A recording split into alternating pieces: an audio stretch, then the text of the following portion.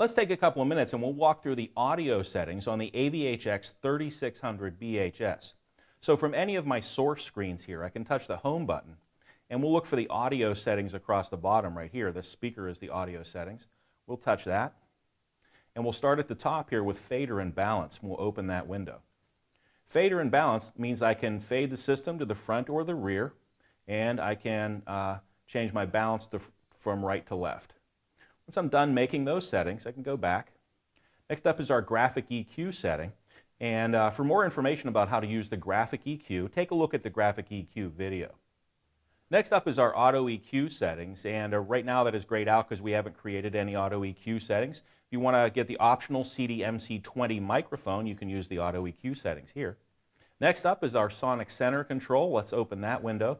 And here we can steer the stereo image across the front of the vehicle using the sonic center control with this very precise tool. Make those adjustments, and when you're done, you can go back.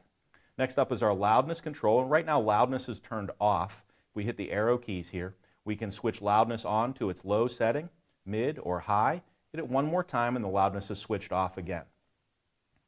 Next up is our subwoofer control, and right now our subwoofer is turned on, so let's open that window and see what's inside. Subwoofer is switched on. If I touch that, we can switch our subwoofer output off, and you'll see the rest of the controls here have grayed out.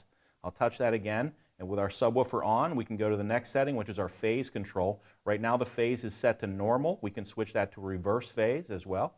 We'll set that back to normal for now. Next is our level setting. We can change the level below 0 or the output level up above 0. You can make the adjustments that sound best to you there. And next up is our crossover frequency. We can choose a lower or higher crossover frequency for our subwoofer output. Once you're done making those settings changes, we'll go back and we'll scroll down to our next page of settings. Next up is our bass booster here, which is right now set to 0. We can add a little more bottom into the system by using bass booster, or we can take that back down to 0. Then next up is our high pass filter, and right now our high pass filter is turned off. If we touch the arrow key here, we'll switch the high pass filter on, and we can choose a crossover frequency for our high pass filter. You're done making those changes. Next up is our source level adjuster, and right now it's set to 0. So let's open this window and take a look. Right now our source is USB, and we can change the volume level of USB compared to FM. So right now I'm making USB a little louder compared to FM, or I can make it a little quieter as compared to FM. The idea here is very simple.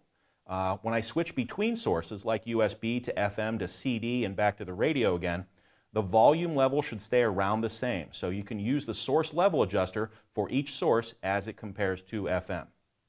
When you're done making those changes, you can just hit the X to escape.